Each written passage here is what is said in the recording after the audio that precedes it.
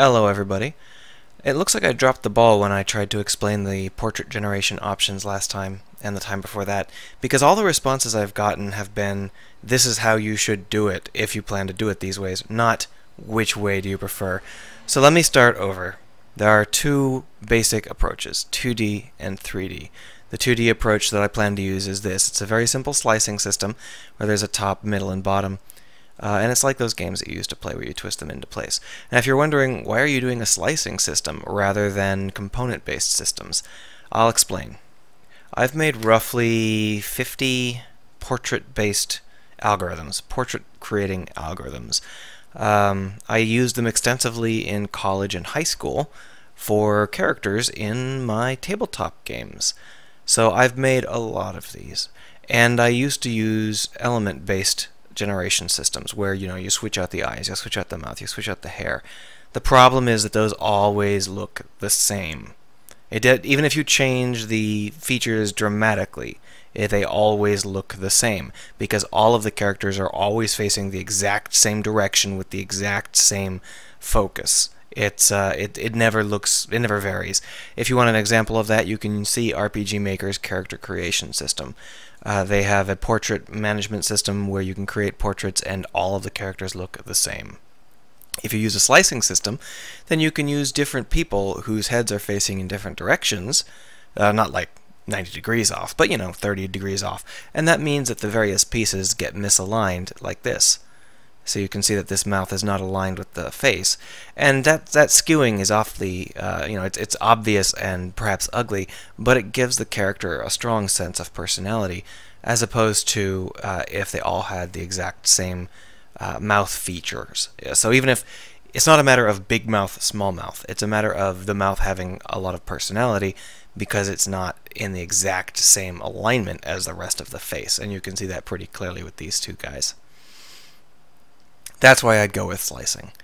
And on the technical side, this stuff is very easy. On the technical side, both of these things are very easy. It's just a matter of the amount of artistic work that you have to do to get there. The other option is, of course, the 3D option.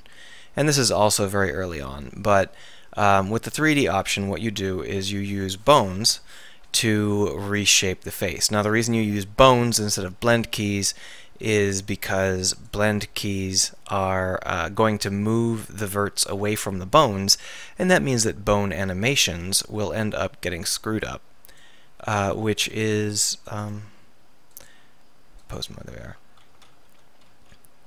And when the bones get screwed up, when the bone animations get screwed up, you get weird facial expressions. So the better option in my case is to actually do the opposite.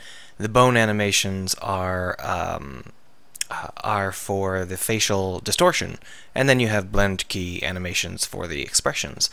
And that way you can build yourself characters that look pretty distinct using bone deformation techniques, just as you see fit. So for example, if we wanted to have a fat monkey, we would expand some of these. We could expand this like so, and then we could even tilt this forward like this. Well, there's a lot of options. It's just a matter of which one we prefer. How about we tilt this forward? Like, nah, that makes him look too human. Let's just scale this up. There we are.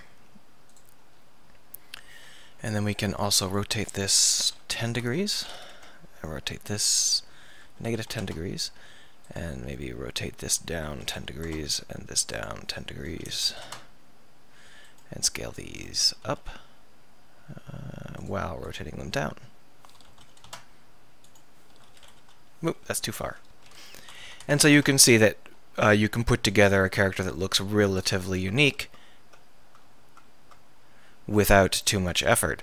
And then you use the shape keys to actually give this person expressions, with the exception probably of the jaw opening and closing. I'd have to rewire the bones if I wanted to allow that animation, but basically the eyes move, the jaws open and close, and those are the only animations that are bone related in the face. And that way you can get a very, very large amount of distinctiveness without screwing up the animations. It's not ideal because the ideal solution is to do this and then bake it and then wire it into the bones, but that would be a lot of effort. So the question is, which do you prefer, 2D or 3D? 3D is just better, but it takes about 20 times more effort. The reason that 3D is so much better is because you can vary the angle of the camera, and you can vary their facial expressions, and you can animate them, but it does require a lot more work. So the question I'm asking is not, how do I do these things? The question I'm asking is, would you prefer to see me spend time on these 3D faces, or would you prefer that I spend less time on the 2D faces?